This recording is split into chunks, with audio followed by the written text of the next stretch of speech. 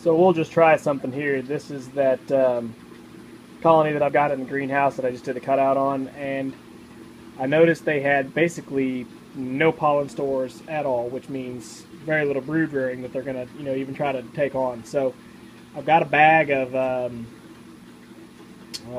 Megabee, I think. I can't remember now. Artificial pollen, and I bought it months and months and months ago just to see how they would do with it, and I never have put it out, never have used it.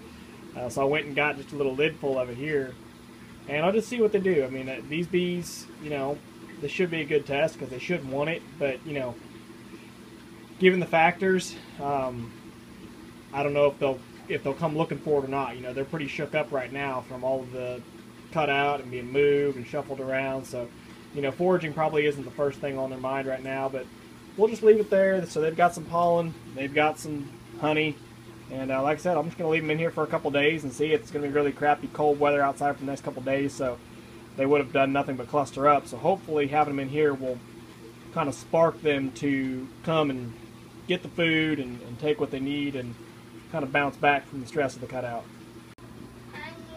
Well, I'll tell you guys, I set the artificial pollen down here. I had it sitting down here by the entrance, and they weren't just going after it like crazy like I thought they were, or like I thought they would. I don't know if they were hitting it on their own time or not, but I never seen any in there. What I did was I came in here and I sprinkled some through this top lid where I would normally put a sugar water jar, and I can see some of them taking it now.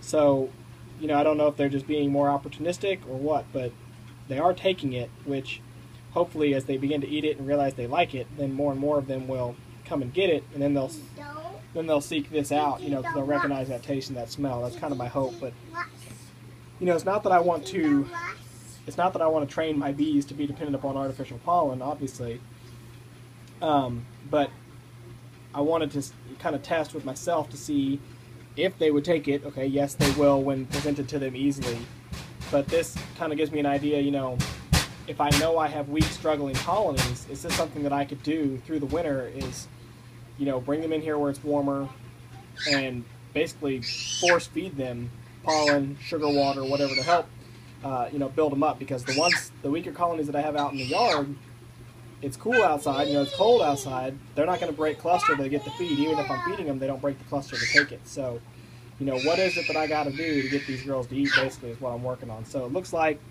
if I sprinkle the pollen in there and basically cram it down their throat, they'll take it. So I think I'm going to give them a little bit more. And look at that. You can actually see that one bee right up front. You can see she's got some on her legs. She's putting it on her pollen basket. That's actually really cool. I've never seen one stop and do that, but she's kicking it onto her legs right now. So that's good. She's loading up with it, and she'll take it down there into the frames and kick it off in an empty cell where it belongs. So yeah, I'm definitely going to give them some more because it looks like they're feeding on it pretty well. So last night, about 24 hours ago, before I went in the house for the night, I went on top here and sprinkled in more of that artificial protein, or the artificial pollen, and I pretty much had the tops of the frames covered with it.